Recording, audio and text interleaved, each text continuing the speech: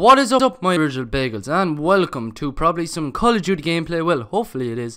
But today, as you can see by the title of this video, it is Don't Buy Black Ops 3. So I just want to say Black Ops 3 on last gen. It's on last gen, I mean.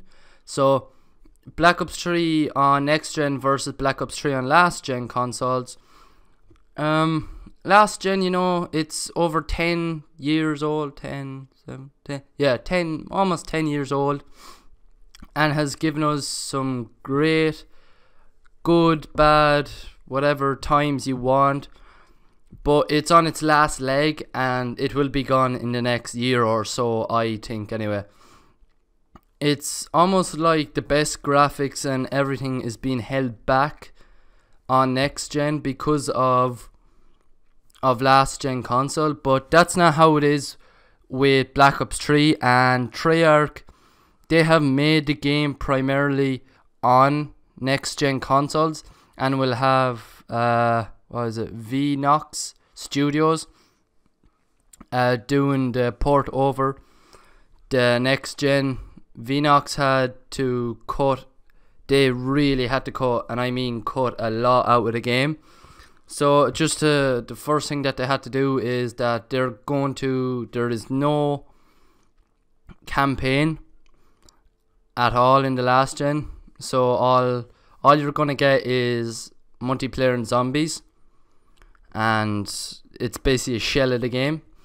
So as you already know, next gen consoles run at 60 FPS in 720p or 1080i, whatever it is.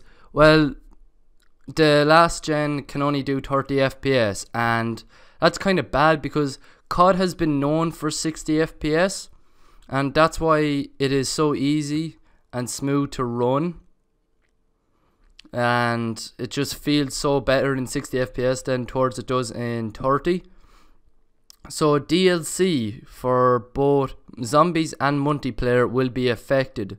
There will be no, and I mean no, Nuketown and no the giant zombies map in the game, either in the game.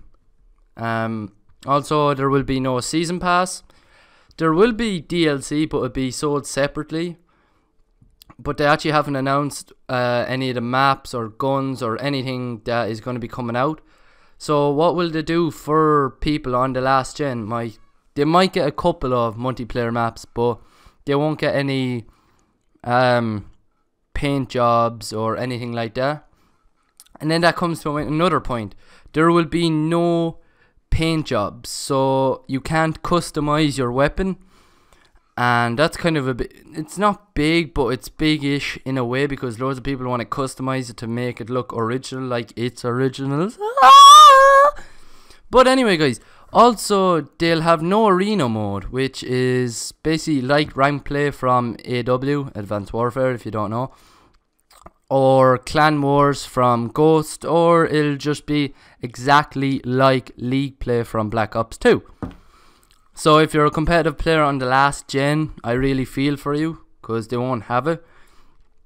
They will not have Codcaster mode either, which isn't a big deal, because basically no one will be codcasting on last gen since it's all moved to next gen.